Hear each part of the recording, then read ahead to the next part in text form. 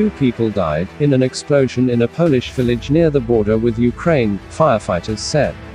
There were unconfirmed reports that Russian missiles landed on Polish territory. NATO member Poland has said the rocket killed 2 people in a village about 6 kilometers from the border with Ukraine. The explosion on Tuesday, at a grain facility near the Ukrainian border, came as Russia unleashed a wave of missiles, targeting Ukrainian energy infrastructure.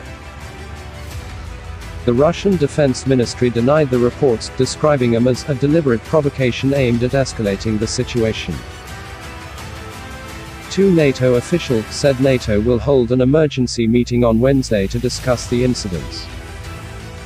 Former Russian President Dmitry Medvedev said that an alleged missile strike on Polish territory showed that the West was moving closer to another world war.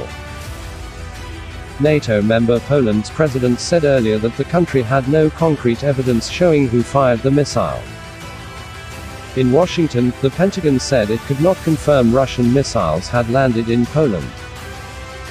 U.S. President Joe Biden said earlier on Wednesday that it was probably not fired from Russia, after holding talks with leaders of Western allies. Yesterday's explosion in the east of Poland, on the border with Ukraine.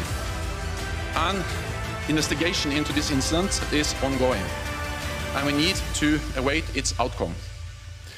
But we have no indication that this was the result of a deliberate attack. And we have no indication that Russia is preparing offensive military actions against NATO. Our preliminary analysis suggests that the incident was likely caused by a Ukrainian air defense missile fired to defend Ukrainian territory against Russian cruise missile attacks. That is the news. Make sure to subscribe the channel and press the bell icon to get notification. Have a nice day.